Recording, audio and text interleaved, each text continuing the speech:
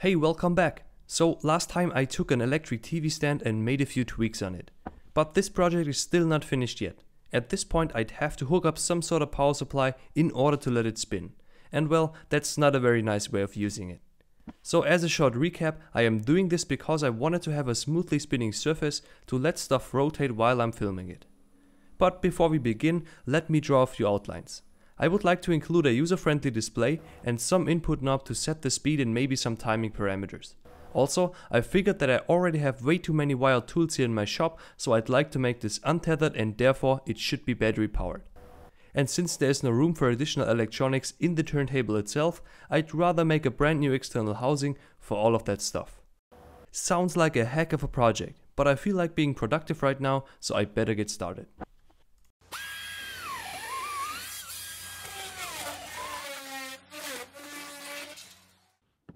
Yeah, so this is my final design, and all the electronics are built into the front console. And the best part is, the console is held in place by magnets and can be detached easily to give some room for bigger subjects. Then when you are done filming, simply snap it back in place and that's it. So let's take a closer look. After turning on the device, it will automatically go into a paused mode. This lets you select the direction and speed before it actually starts turning the motor. Then, when you press the button, it toggles into the running mode and the turntable rotates. And that's it, it's as simple as that. Now of course there is room for improvement here. Something like an automatic stop after a pre-selected amount of time or a precise rotation of for example 90 degrees. But since it features an Arduino, I can change the code pretty much whenever I want. For now, I just want a portable turntable that is easy to use and just works. So if you are interested, stick around as I walk you through the build of this project. My name's Robin and today we'll make the Arduino powered turntable.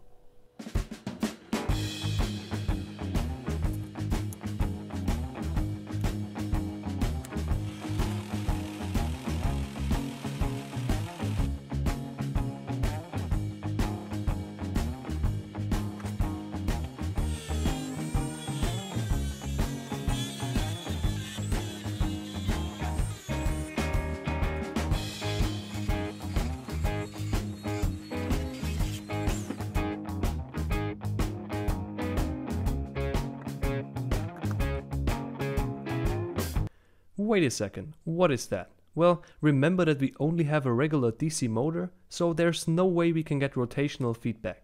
And we need that for features like PID to set and maintain a constant speed or to precisely rotate to a target angle. So this is a mount that holds an optical rotary encoder disc. The gear on top will attach to one of the existing gears and drive this encoder.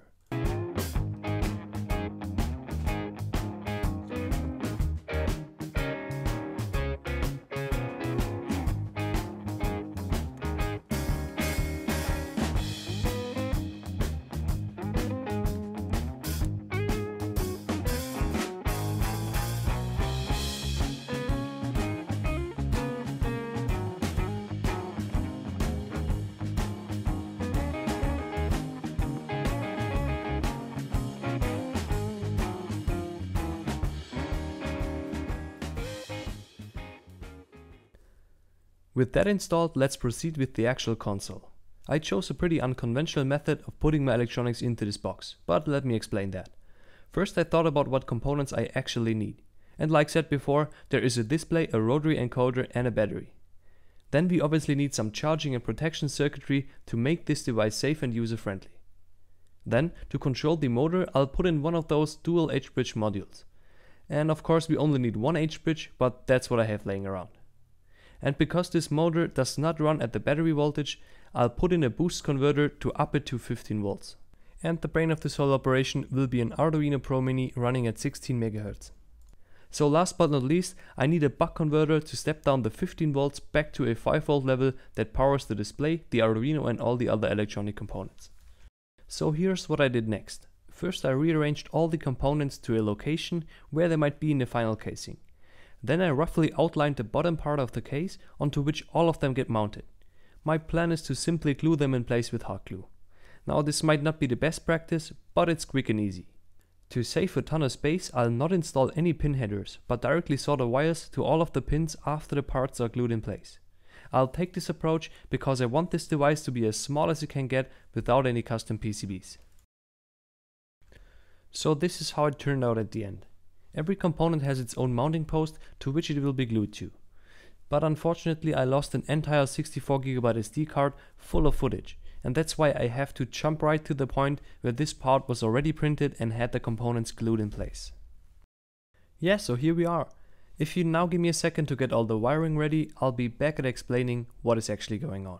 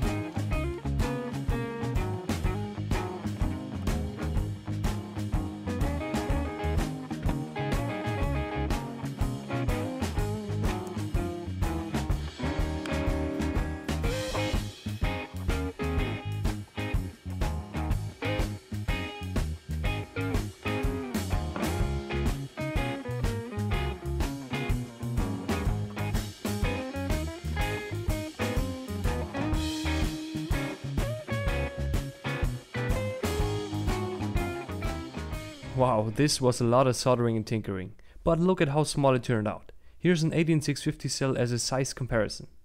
I had a lot of trouble soldering in those tiny wires without melting any plastic, but I think it was worth the time. So now let's take a look at the enclosure. My plan is to slide that onto the bottom plate from above and hold everything in place with 2 screws. I already prepared the enclosure by inserting all the wires and gluing their connectors inside. But before putting all together, we have to talk about software. The micro USB port that is exposed by this device is not meant to transfer any firmware to the Pro Mini. Its only purpose is to charge the battery. When a firmware update is needed, the enclosure has to be opened. So I prepared some basic code to get the project started. As always, I'm using Platform.io as my main Arduino IDE. If you are interested, check out my intro video, which will be linked down below. So this code does not make any usage of the rotary encoder yet. All it basically does is drawing a simple UI onto the display, watching for user input through the knob, and outputting a PWM signal to the driver. But what I also did is included some EEPROM lines that store the selected direction and speed, so I don't have to dial it in every time I restart the device. As always, this code is published on GitHub. If you're interested, you'll find the link down below. I already uploaded this firmware to the Pro Mini by using a regular USB to UART converter, so we can continue with the assembly. And now it starts to get a bit tricky. There's almost no room at all for the wires to take place. But after fiddling around for a while, I managed to get the stuff in there and forced the switch into the slot. After securing everything with 2 screws, the unit is fully assembled.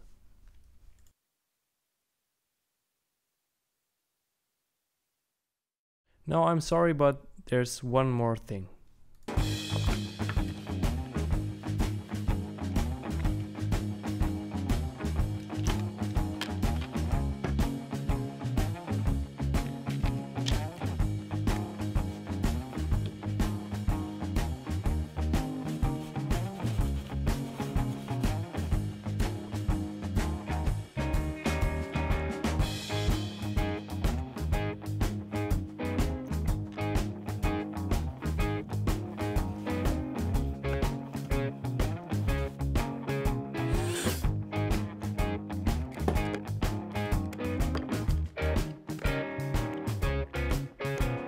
Okay, now we're finished, I promise.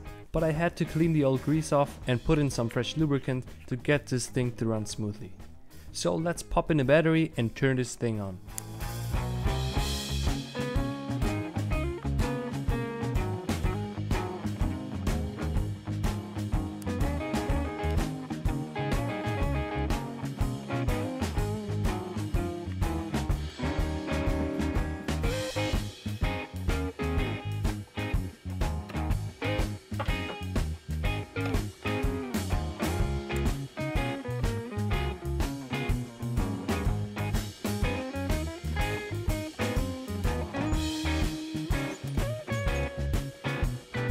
If you enjoyed this video and want to support my work, I'd be more than happy to welcome you on my Patreon page.